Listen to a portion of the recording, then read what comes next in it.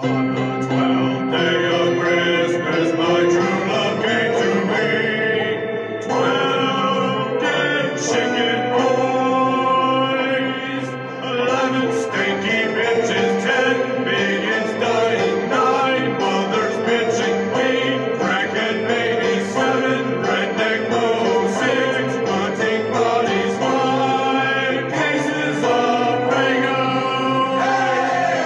Four dead holes, 3 bad steaks, 2 splattered dogs, and 1 dead governor.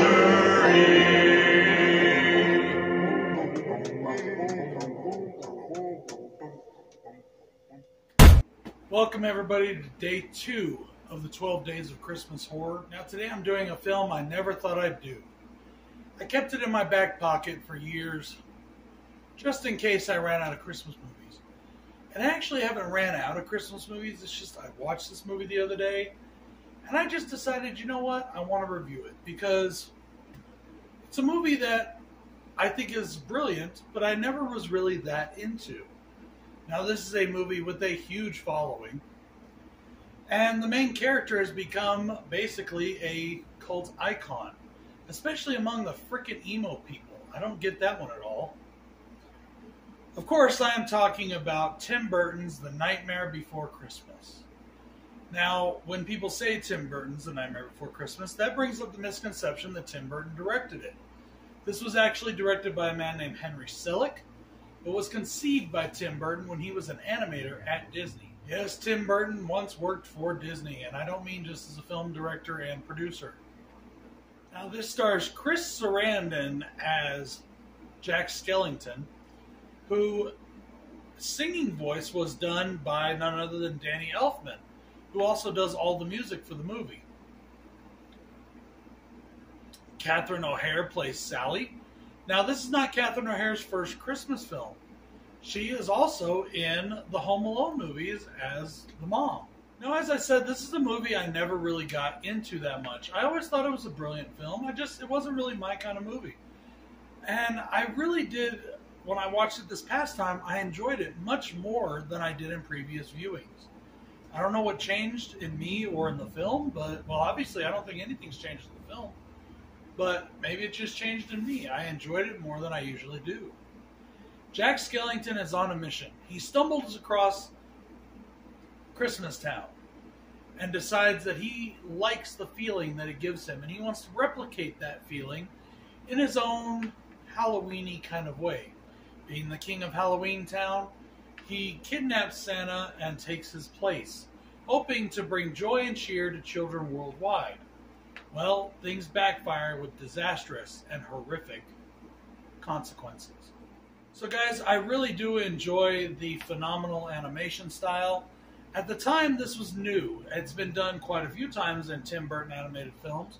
But at the time, this was a different kind of animation. And it's done extremely well.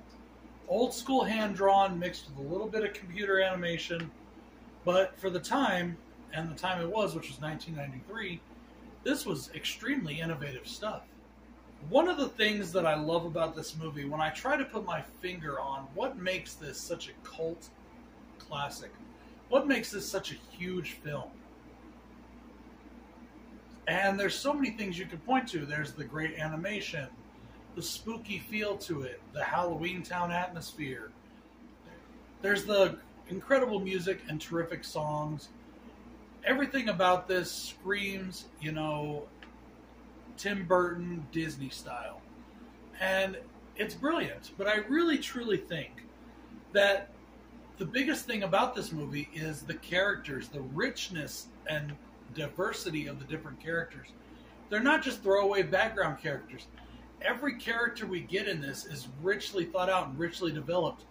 The story of Dr. I think it's Finkelstein and Sally, you know, that's a pretty creepy story. That guy's kind of a creep, you know. And then you have Jack Skellington, who is searching to be bigger than what he is, to be more than what he is.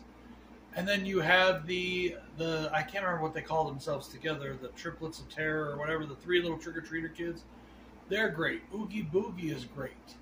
Oogie Boogie actually caused some controversy, which I think is absolutely stupid. And as Tim Burton told the people, you're just being way too oversensitive, and he was right. You know what? If every time, and just one quick soapbox moment, okay? One quick one. So every time that a black person does a character and they have to do a song, that is considered racist? That makes no sense to me. Everybody sings, everybody dances, everybody likes to entertain. It's not just a black person thing or a white person thing or anybody else. It's something we all do. There was absolutely nothing racist about Oogie Boogie. That's just stupid. He sounded phenomenal. It was great. I loved it. The way they flesh out all these different characters and give them such a richness, it makes you feel like you're really there with them and that you get to know these characters on a personal level. And I think that is what gives this movie its status. I think that's what attaches people to this film. But that's just my opinion. Now, this is a movie I really don't have any cons for to speak of.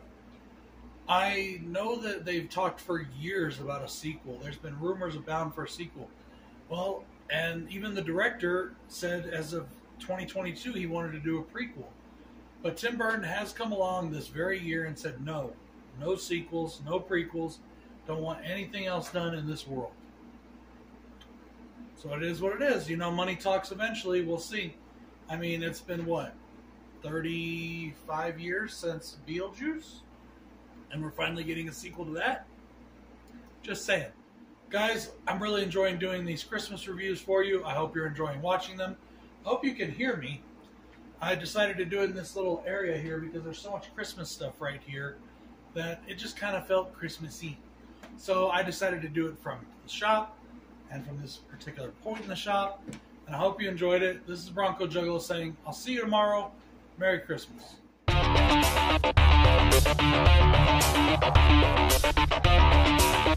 Thank you.